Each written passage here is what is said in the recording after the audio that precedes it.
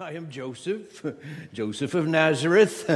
I work in wood and stone, and thank you for coming here tonight. The Sabbath day, these hands are lifted in prayer and worship to the one who made these hands, and the wood and the stone. How? Why? She said, Joseph, please understand. I have known no man, and yet a child grows within. She looked down and smoothed her robe to reveal the lump of a child. What would a righteous man do? What would you do? I received Mary into my home, and in doing so received the condemnation of all the neighbors, for they had not seen an angel. They could not know, as we did, this was the child of God. So excited, Mary asked them, what did the angel say?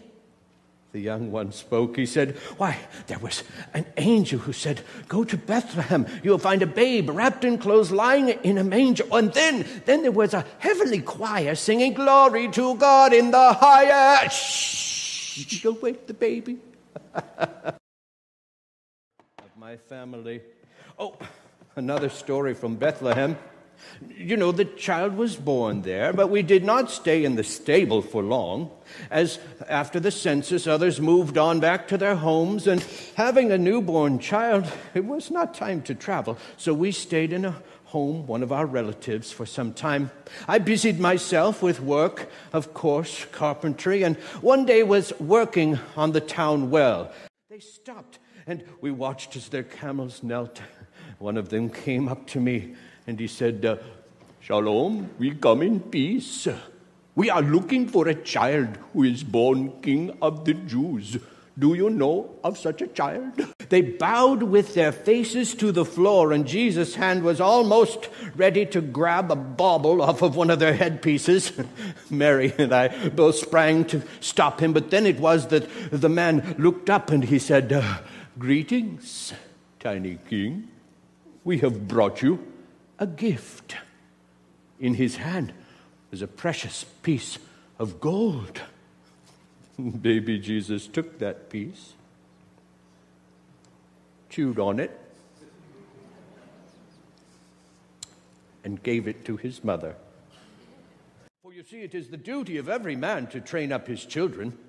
Yes, not just on Sabbath day when we go to synagogue and we learn the holy writings and we drink them in, but then we think them through and we talk about them daily as we rise up, as we walk upon the road, as we lie down. Why, the man turned in anger. Cursed beggars, what are you? I immediately jumped up from where I was. I said, good worker, if this child had a father to provide for him as yours do, he would not be gleaning.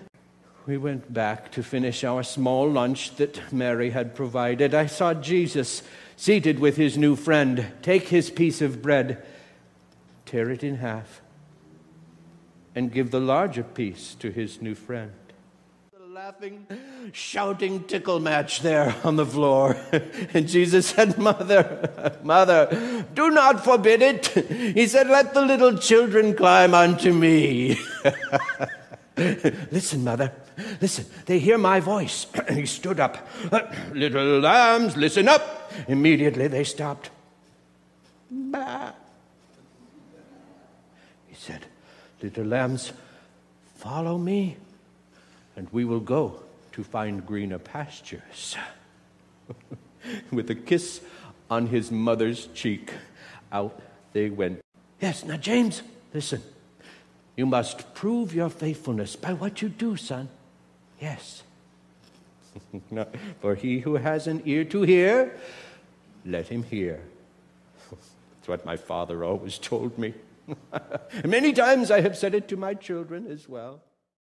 It is a marvelous work, not in wood or in stone, but perhaps in something more eternal. The souls of our children.